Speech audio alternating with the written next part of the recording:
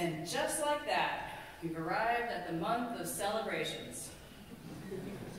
December is packed full of holidays, traditions, feasts, festivities.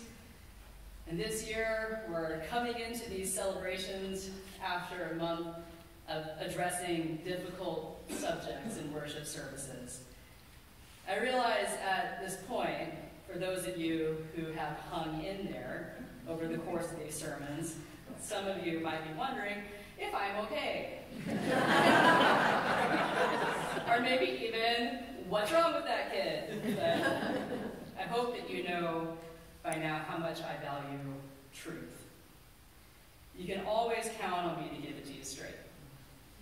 I believe strongly that dealing with difficult subjects is necessary and important, because to pretend that things are okay when they are not is to lie. And I respect you and the office of minister too much to lie to you, even if it is lying by omission. Of course, truth is not all that I value in ministry, and it is time now for us to turn the corner into a month of celebration. And I can think of no better transition from difficulty to celebration than exploring joy as a means of resistance to all of the horrible things that we talked about last month. Joy as a means of pushing back the darkness. Joy as the holy no to oppression, to sorrow. And so I thought I'd do that by talking about Nazis.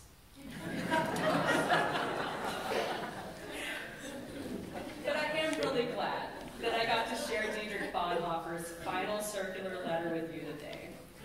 Bonhoeffer, as I mentioned before, was a German minister who was a vocal opponent of the Nazi Party. Adolf Hitler wanted control of the German church, and most of these churches were fine with that, because they wanted national unity and they wanted strong ties with the government. The German churches were lured into collaboration with the Nazi government by a short-sighted power grab. This effort was resisted by a handful of theologians, including Dietrich Bonhoeffer. And they founded a resistance denomination that was called the German Confessing Church, as in they confessed there was a power greater than Adolf Hitler. You can imagine how well that went over. During Hitler's rise to power, Bonhoeffer made a few trips to the United States to try to raise awareness about what was actually happening in Germany. And there was a concerted effort by American theologians to get Bonhoeffer to defect, but he never did. He felt it was his duty to return to Germany and to continue to resist the Nazi regime. His work was focused on young adults, educating them about true Christianity and encouraging them to resist Nazism. He also ran an underground seminary and managed to train 70 ministers by the time that he was arrested in April of 1943. While he was imprisoned at the Flossenburg concentration camp, Bonhoeffer continued to minister and write. He even wrote on toilet paper at times. Those writings demonstrate that through everything, Bonhoeffer relied ever more strongly on joy as a source of strength, courage, and resistance. Dietrich Bonhoeffer was a martyr. He was executed on April 9th of 1945. But his legacy lives on. He lives on when we tell his story and when we remember what he taught about joy as a tool of resistance. Every December, we are bombarded by messages telling us to find joy. and to look for it in shopping malls. Or whatever the latest electronic doodad might be, or in ill-fitting belief systems. Now, folks, I think we all know that is not joy. It might be a fleeting type of happiness, I guess, but it's not joy. Joy is not found in things, nor is it found in flimsy theology. The joy that Bonhoeffer knew was tough, resilient, life-saving. In his words, the joy of God has gone through the poverty of the manger and the agony of the cross. This time of year, we talk a lot about the Christmas story and its tidings of comfort and joy. But what does that mean? If we're to understand that comfort and joy come from the Christmas story, we have to look at that story with a critical eye. I promise you, it is not about shepherds and wise men and angels and animals laying in the dirt. It's easy to forget that the baby Jesus grows up to be the man Jesus, the man who was a wandering mendicant, preaching a vision of love so radical that it included the most marginalized people, a love so powerful that it could overthrow the Roman Empire and end all oppression. The joy that Bonhoeffer spoke of, the joy that is truly at the heart of the real Christmas story, has known deep suffering. When joy and suffering become estranged, joy is replaced with a cheap impostor that leaves us hollow in any month, but especially during December when we crave and we need so much more. I find that hollow, knockoff version of joy so offensive. It is a cotton candy sentiment that has no foundation, no grit, and no truth. Joy, real joy, is the antidote to a life of numbness. I think that we are all familiar with the voice that speaks to us when things get hard and tells us that resignation is easy. And maybe it is. But at what cost? We can either let that numbness, that melancholy, that resignation that Bonhoeffer and the early church called acedia, we can let that take us, or we can resist. Bonhoeffer resisted more than Nazis. He resisted the resignation that gripped the hearts of his fellow Germans, that resignation that allowed them to slip from "it's none of my business" to "what could I do" to Nazi sympathizer. Bonhoeffer called people out of that numbness through and with joy. As he wrote to his colleagues, how are we going to be able to help those who have become joyless and discouraged if we ourselves are not borne along by courage and joy?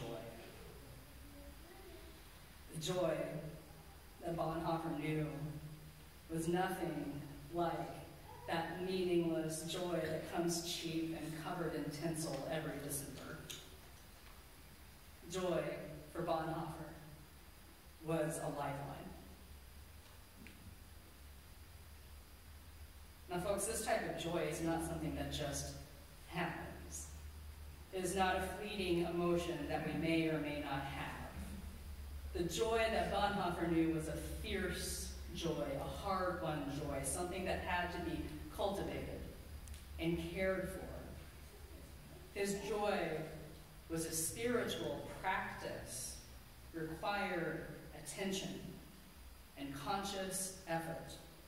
It was an unremarkable daily effort to love life in full awareness of its tough realities. This joy is a conscious effort to resist despair and numbness rather than turn away and pretend that hard things don't exist. I almost feel like the joy that Dietrich Bonhoeffer wrote about needs a different name to distinguish it from the meaningless use of the word in American culture. I often search for images related to keywords in sermons.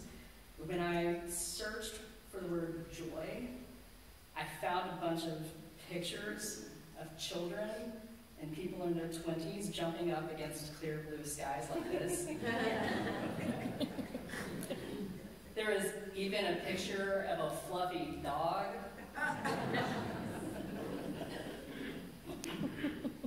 That's not it. Everything about that just makes my skin crawl. It reduces joy from a lifeline of support for the oppressed and the hurting into something insipid and meaningless. Real joy is rooted in reality, and it is fertilized by hardship. Joy is the holy no that our soul speaks to life-denying forces. Joy is how we resist the numbness that so gently and easily drags us from our good intentions into collusion with those life-denying forces. Joy is what keeps our head above water, and it is the life preserver that we pass to others who are in the struggle with us. To speak of joy in such times as these seems dissonant. Many of us are afraid, anxious, angry. But not to speak of joy, not to take time to experience joy, it feels worse to me. To omit talk of joy in troubled times is to preemptively let trouble win. If we are to liberate joy from the shallow grave of sentimentality, we must come to understand it as an act of resistance. When destructive forces seek to take away our happiness, our security, our joy, we must say the holy no. No, you may not take this away from me. The world is changing, times are hard, I am afraid, but no. No, you will not have my joy.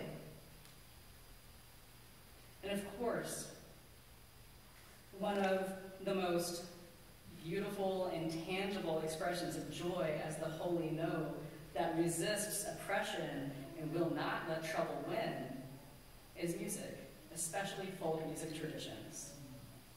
The hymns that we chose today are examples of oppressed people using joy to bring them through pain.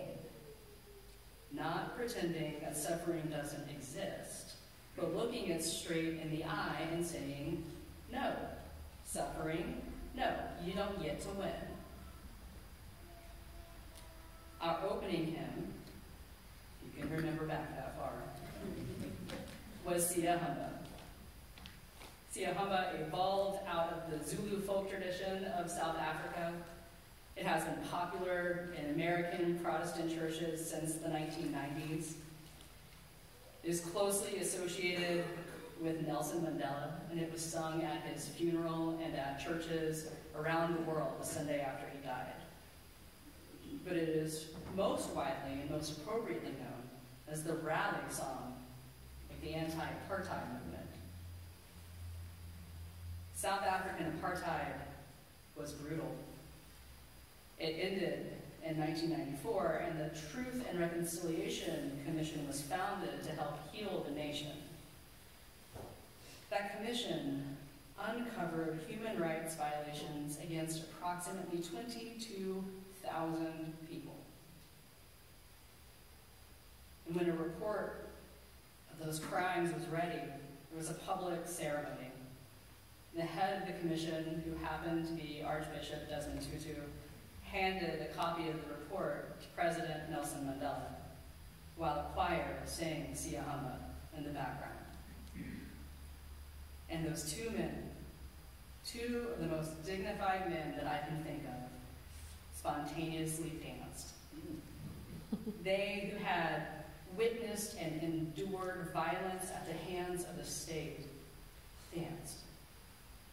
They didn't dance because it was over, it was actually just beginning. They danced because they had been borne along by joy, like Dietrich Bonhoeffer. And the same thing is true of our closing hymn that's coming up, which is an African-American spiritual. We're going to close the service today with Peace Like a River. And one of the verses is, I've got joy like a fountain. To think of joy like a fountain as part of the experience of American chattel slavery is almost incomprehensible. Joy wasn't because the authors were particularly happy. This joy, like a fountain, had been nurtured in the midst of and in defiance of pain and suffering. To paraphrase Bonhoeffer's letter, it was joy precisely in the middle of that pain. Joy not because it was convenient, but because it was necessary. Not because it was easy, but because it was hard. Joy as a means of resistance to oppression. Subversive, life-giving joy.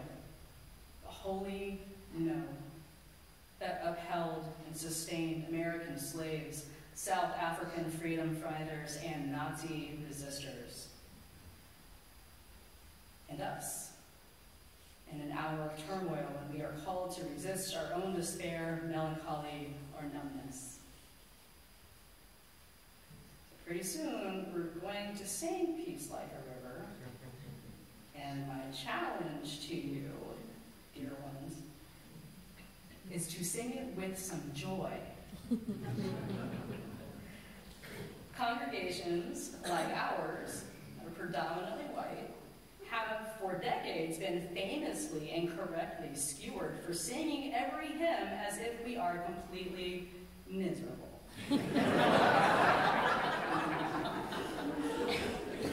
As the comedian Eddie Izzard once pointed out, I hope in ages past. Let us try to honor the memory of the people who wrote the spiritual by singing it with some joy.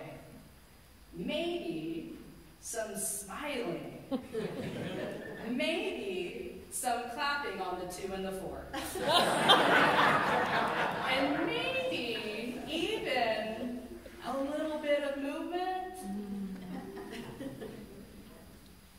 Knowing the tough realities of the world or of our past does not erase our joy. Our joy is what allows us to deal honestly with pain and to still fiercely love this world. The joy that holds us together as an individual when we are suffering, and the joy that holds us to one another as a community of people who all know what it is to suffer. The true joy that knows the poverty of the manger and the agony of the cross, but goes on loving life fearlessly, endlessly, even unto death. The joy that is fierce and worth fighting for because we are fierce and worth fighting for. May it be so.